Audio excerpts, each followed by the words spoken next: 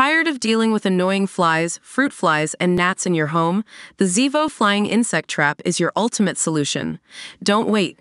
Check out the link in the video description now to get your Zevo Flying Insect Trap on Amazon and enjoy a bug-free home today. I'm Kelly Bishop, known for my role as the persistent and often intimidating Emily Gilmore on Gilmore Girls. And I've got some thoughts on Rory's adult storyline that has sparked quite a bit of criticism over the years. Remember those early days when Rory was the ambitious student, an aspiring overseas correspondent, and the valedictorian of her elite school? Back then, she was practically a poster child for success, a character that everyone admired. But then, as the series progressed, Rory's storyline took some unexpected turns, and honestly, even I found myself surprised at where her journey went. In my recent chat with News, I shared my perspective, expressing that I think it would have been nicer if she had stayed truer to the strong, vibrant young woman we first met. I mean, this was someone whose idol was Christiana Amanpour. I would have loved to see her stay closer to that initial ambition, rather than the path she ended up taking, which included some questionable decisions like breaking up a marriage and unexpectedly becoming a single mother. Now, don't get me wrong, while I had my reservations, I can't deny that some of Rory's choices reflected a realistic journey for a protected young woman, suddenly thrust into the harsh realities of life. If anything, it showed that intelligence doesn't always equate to wisdom. Rory's naivety sometimes got her into sticky situations.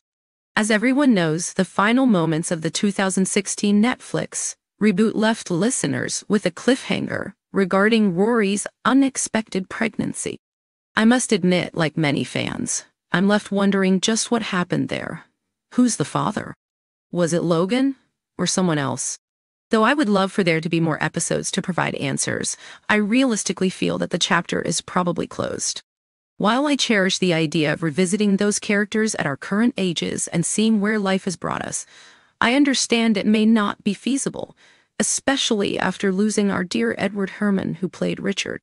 Yet, the spirit of Gilmore Girls lives on, and the cast still maintains a bond, as I often enjoy long lunches with Amy Sherman-Palladino and Lauren Graham, where we reminisce and share laughs. And speaking of stories, I have also shared many of my own in my upcoming memoir, The Third Gilmore Girl, launching on September 17th. In my memoir, I dive deep beyond just my character, reflecting on my journey as a working actor, my time in Broadway, and my memorable role in Dirty Dancing. Ultimately, more than anything, I wish to be remembered as a working actor who is always on the move, striving for new performances, not just a star or a celebrity. So, be sure to grab a copy of my memoir to catch all the untold stories from my twists and turns in the Gilmore universe. And as we wrap up, just know that while the future of Gilmore Girls might be uncertain, the impact it had on fans and the cast is forever cherished. Stay tuned for more behind-the-scenes insights and secrets from Gilmore Girls right here on TV Insider.